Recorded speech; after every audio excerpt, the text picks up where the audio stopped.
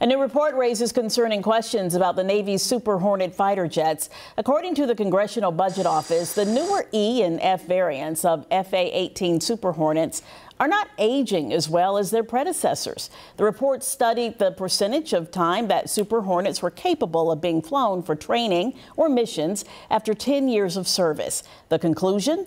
Super Hornets had roughly a 41% availability rate compared to the 59% availability of legacy Hornets of the same age. Oceana is home to 16 deployable FA-18 Super Hornet squadrons.